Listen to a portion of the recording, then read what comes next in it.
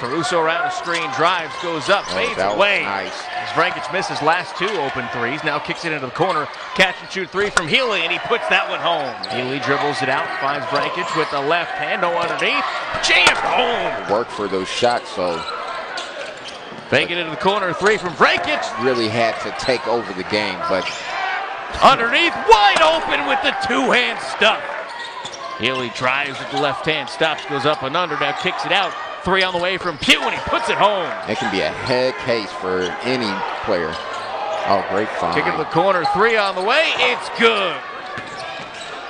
Hagan drives, gets it back. Nice. Here is Ndumanya, and he throws it down again. The leading scorer for this team with just 2 points in the first half, and he comes out and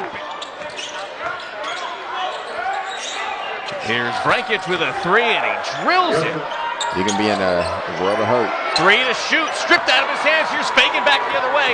He's got room in front of him, and he lays it in with the two. Baseline running action.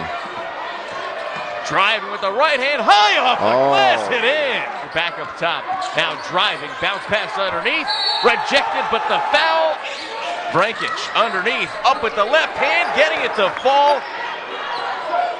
Fagan with 7 to shoot underneath. Ndumanya goes up off the glass.